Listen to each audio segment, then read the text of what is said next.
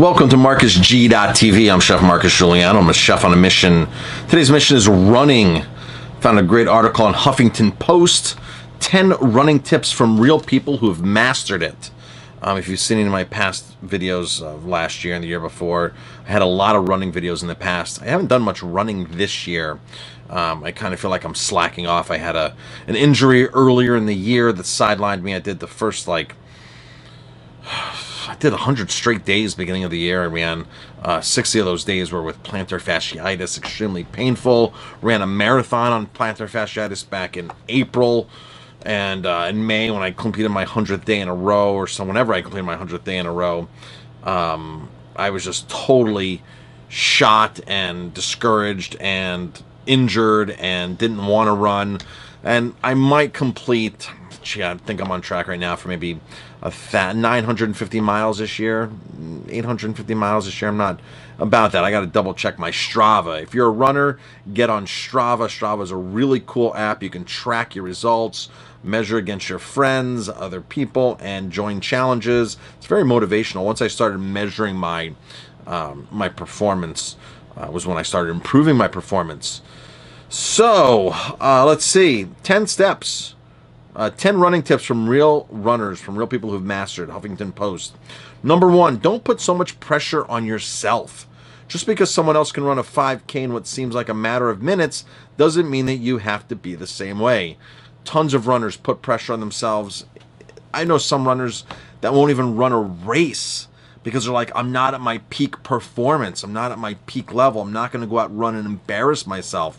And honestly, it's just about going out there and doing it. A lot of people talk themselves out of doing it because they don't feel that they're a good runner to begin with.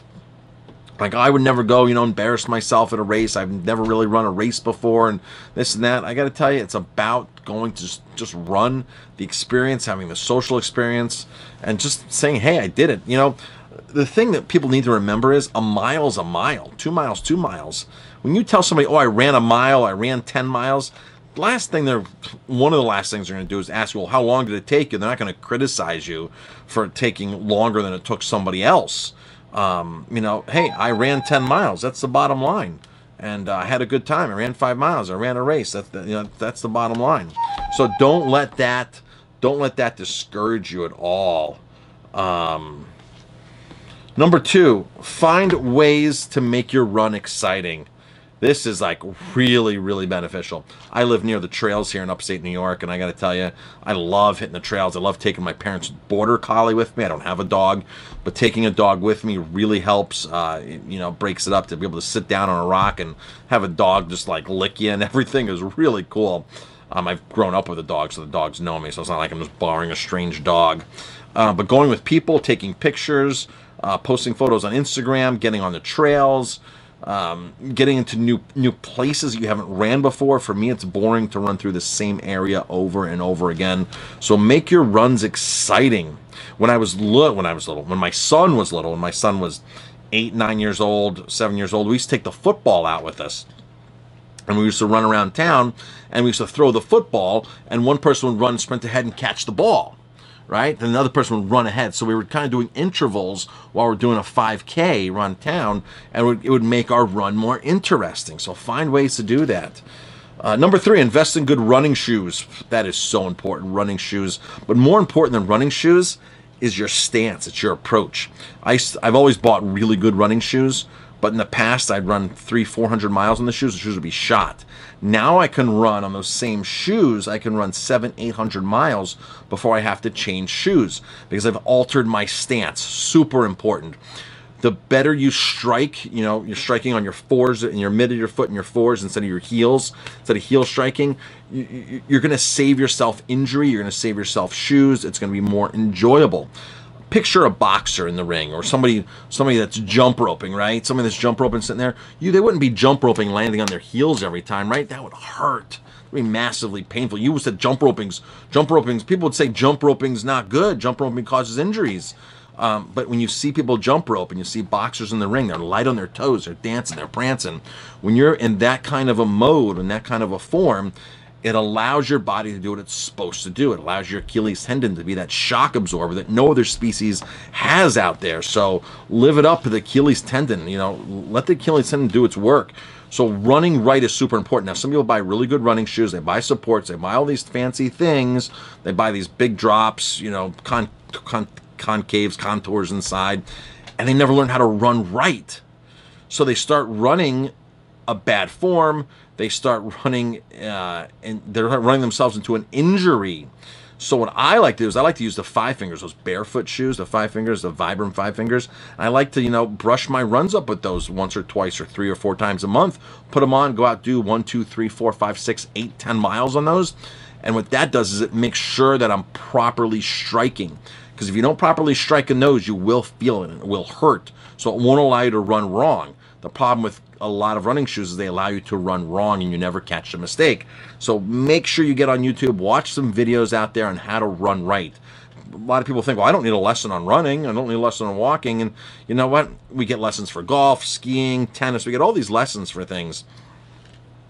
Watching a video on how to run properly would really help the average runner. I've seen a lot of runners run just totally wrong. I was doing it wrong for years too. And I can probably even brush up and probably improve my stance here and there, right? But I'm conscious, and that's the thing. Be conscious about that. Number 5, stick with it for a few weeks. Some people just get out there and they just give up right away and they say, this isn't for me, this isn't for me. It's about progress and tracking your progress. That's why you want to join Strava, join Runkeeper, join Nike Run, whatever the Nike app is. Join an app where you can monitor yourself, and it's going to tell you. And Strava's awesome because Strava tells you, hey, you just beat your PR, personal record. You have a PR for XYZ run, which might be this run on the street or this loop or whatever, because you've done that run a couple times. So that's really cool to focus on improving. Don't focus on what other people are doing. That's the last thing you want to do, is focus on what other people are doing. Focus on what you're doing personally. Number 6, focus on breathing. Super, super important. Running requires deeper inhalations and exhalations. So I was out riding my bike a few years ago, just got my road bike, and I'm out there riding with these guys, and they look at me, they go, you must be a runner. I'm like, yeah. They're like, man, because you got good breath, and you got the stamina, and you're just, you know, you're going up these hills with us, and for not being a person who's ridden bikes in a long time, you're doing really good. And they're like, we're jealous of runners. We're honestly jealous of runners, some of the cyclists were telling me. You know, to run or to breathe properly, you know, put your hands on your side and hold your diaphragm, and when you're breathing in, make sure you're pushing out and getting air down. Don't breathe through your lungs. Breathe through your stomach. Your stomach's right. Fill your stomach cavity with air. And if you have to, stop while you're running and take some breaths. Take some breaths, and when you start, take some deep breaths and get some air going, get some air flowing. Maybe run in place a little bit before you start a race, or warm up a little bit and get that air going. Now, speaking of warm-ups, I'm not the kind of guy who likes to stretch. I really don't stretch at all. There's 2 theories on the stretching.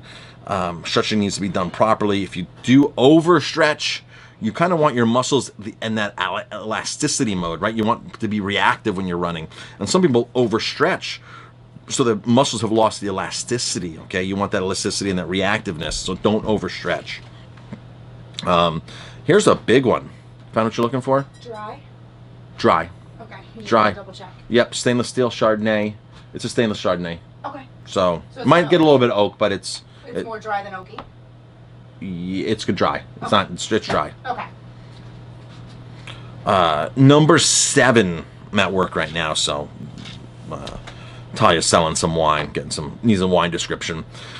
If you don't know, I own a restaurant, so I'm in my office right now. These are my running trophies back here, right up here. Those are my running trophies. Some of my culinary knives over here. A lot of my running books and health books and cookbooks back here.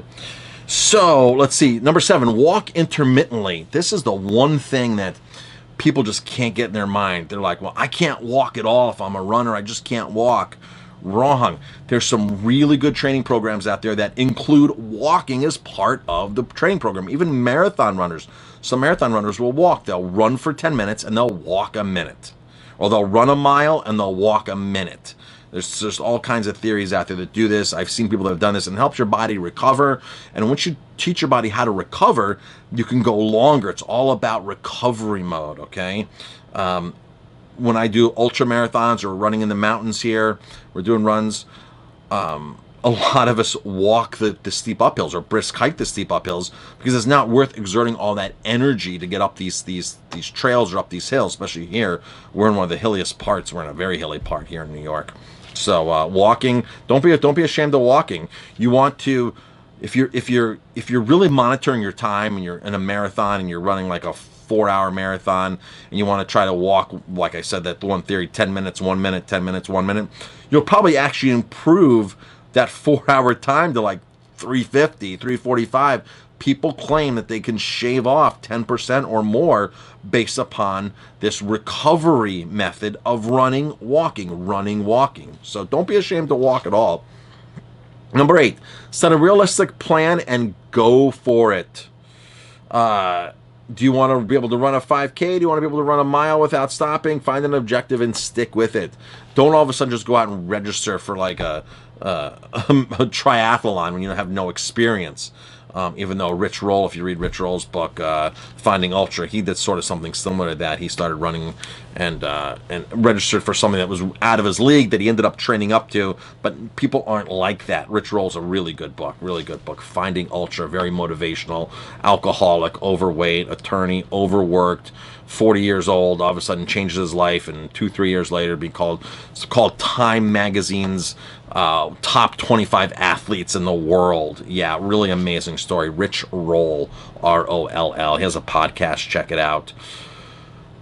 Number 9, listen to a killer playlist. Man, music really helps.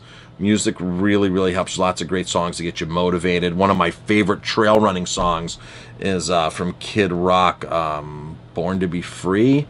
I think that's the name of it or something, but it puts you in the mood. Whenever I'm running with people on the trails, when I play that song first, it puts everybody in the mood.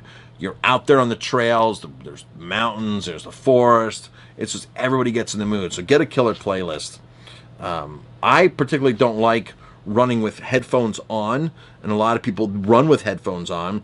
They run with headphones on, they can't hear what's going out around them. So I take my phone, stick it in my sleeve, a pocket, or a regular pocket, and I play it on the speaker, and I can hear my music, and I can hear the surroundings. If there's a car, if there's a dog, some people stick those headphones on and they're not sure of their surroundings. That could be very dangerous, especially with cars. And in races, some races don't allow people to wear headphones. It's frowned upon because you want to be able to hear what's going on around you. You could create a hazard and trip yourself up or trip others up.